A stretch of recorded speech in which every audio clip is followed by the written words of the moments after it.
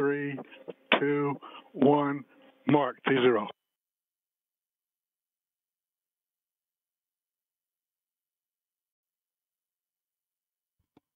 And our first APEP rocket has left the rail. Let's Radar listen in. tracking. Fixed TM Ignition readout squib. locked. Motor pressure. Plus All 20. TM antennas tracking.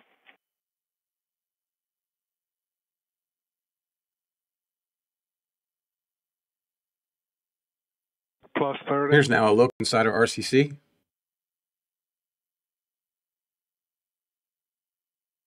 That's the range team, Plus 40. as well as sounding rockets. Our PI, Dr. Brajati, is also in the room. All now observing the data on the screens in front of them. 50.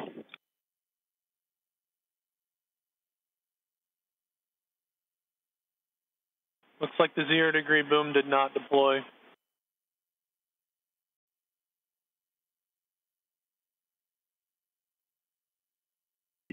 Two, 1, mark.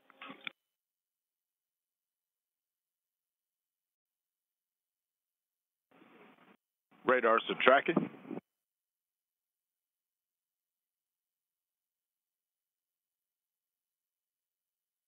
Ignition squib. Motor pressure. Success, and our second vehicle has left the rail of the ARC launcher here, 2 and 3 on the live booster. from Wallops Flight Facility in Virginia. As part of the APEP launches, a 3-rocket salvo that the NASA Wallops Flight Facility is launching today in conjunction with Dr. Aurora Brajati from the Embry-Riddle Aeronautical University in Florida. APEP, of course, is an acronym.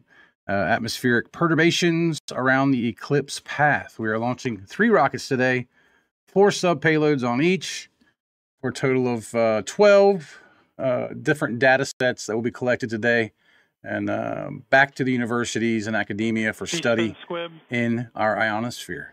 Let's listen in as we're in the plus count, and we take a look in the RCC. Bottom of the screen center is our PI, Dr. Brajati, and his science team. Swarm squib. All plunger switches. Eject squib. All brake wires. ACS-1 complete. Half skirt squib and brake wire.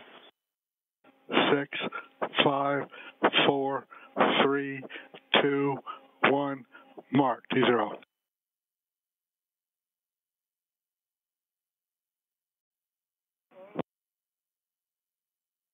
Radars are tracking. Plus 10.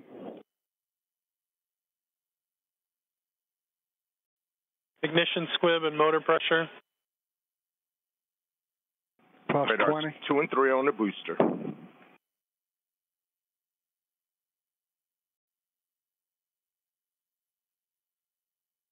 Plus 30.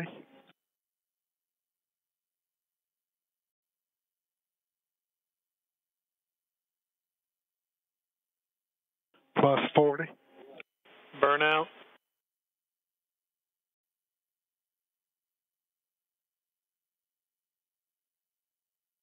Plus 50.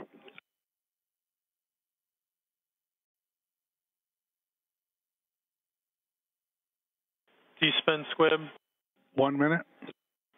Sep squib and brake wire.